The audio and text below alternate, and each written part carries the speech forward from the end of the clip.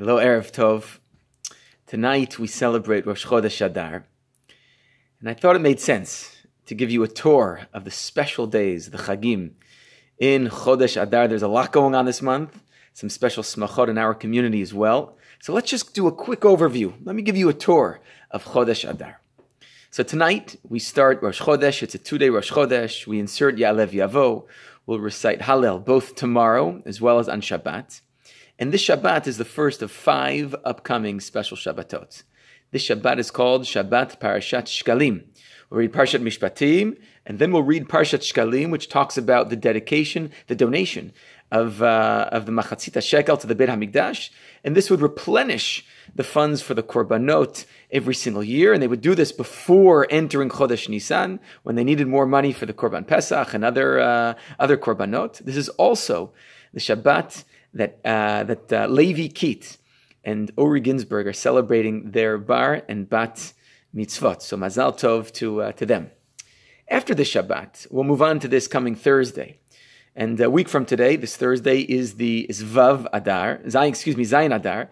This is both the birth date and the P'tirah of Moshe Rabbeinu, who lived exactly 120 years. This is also a day in which we remember the Chalalei Tzahal, whose burial places we don't know about. And so we remember them as well, along with Moshe Rabbeinu, which takes us to the second Shabbat of Chodesh Adar, and this is Shabbat Parashat Zachor.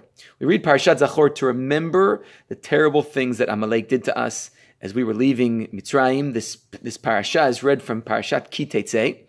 And it's a mitzvah midoraita, according to many commentators, to hear this. Women also have the custom to come and hear this. We will have many readings throughout Shabbat of Parshat Zachor in the plaza of the shul, as well as in the park minyanim, so that everybody can come and hear Parshat Zachor in small groups.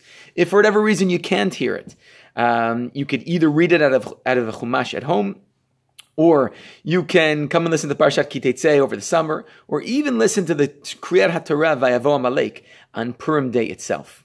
The Shabbat is also, Parshat Zachor, the bar mitzvah of Yakir Wiesenberg, so mazal tov to the Wiesenbergs on their son's bar mitzvah. That's the second Shabbat in Chodesh Adar. And moving on, a few days after Parshat Zachor, Shabbat Zachor, we will celebrate Purim. Purim is really interesting and complicated this year. Here in Ra'anana, we're going to celebrate Purim on a Thursday night, Friday. So that means that Thursday, Yom Chamishi, will be Ta'anit Esther. Everybody will fast. We'll read the Megillah at night on Thursday night. And then Friday, we will give Mishloach Manot, Matanot Le'Avyonim, read the Megillah again, and also have a Purim Seudah. How are we going to do these things this year? Friday, strange time to celebrate Purim. The answer is Matanot Le'Avyonim, first of all, because of Corona. We're going to do everything online. So stay tuned for those emails to pay on Paybox or on Bit, whatever it is, and we'll take out the money and give it to Aniyim on that day.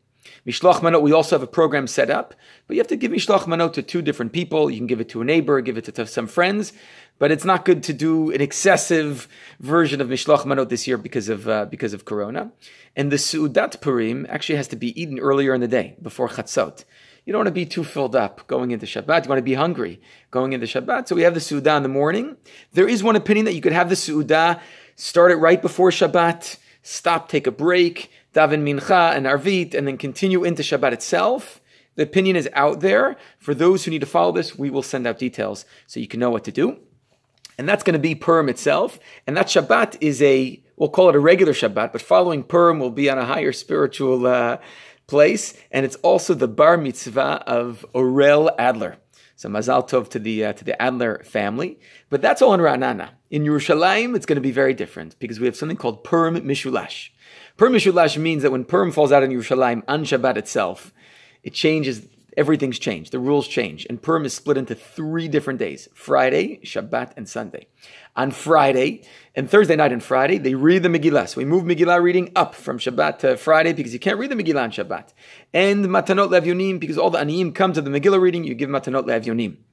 But on Shabbat itself, you then insert Al Hanisim into the Tefillot, if you happen to be in Yerushalayim, and you read Vayavo Amalek, the part of the Torah which connects to Purim. And finally on Sunday, you have the Seudat Purim, Mishloach Manot, so it's 3 days of Purim, and it's a beautiful experience for those who will be in Yerushalayim for all of these days. I also want to make clear that we will make sure that everyone in our community can hear the Megillah, either in person in small groups in the Rechava of the Beit Knesset or in the Park Minyanim. And if not, for those who cannot make it to these two locations or these multiple locations, we'll do something on Zoom for you. There will also be women readings both at night and during the day. So everybody will be able to celebrate Purim.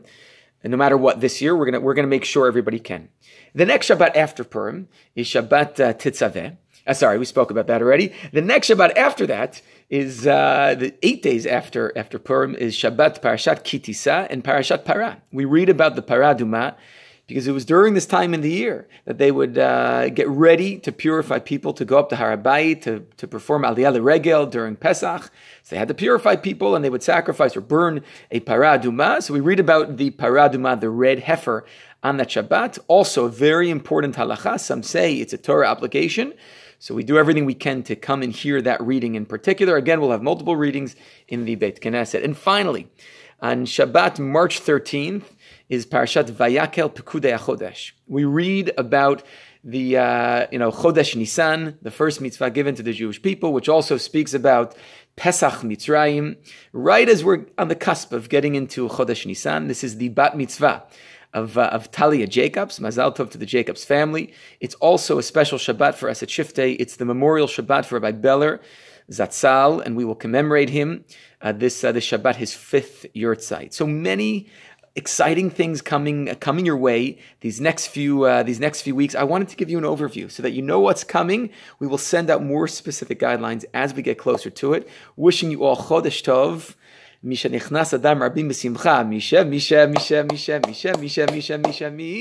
nichnas adar. We should have lots of simcha for us and all of Am Yisrael this coming Purim. Wishing you a great day. Erev Tov v'Shabbat Shalom.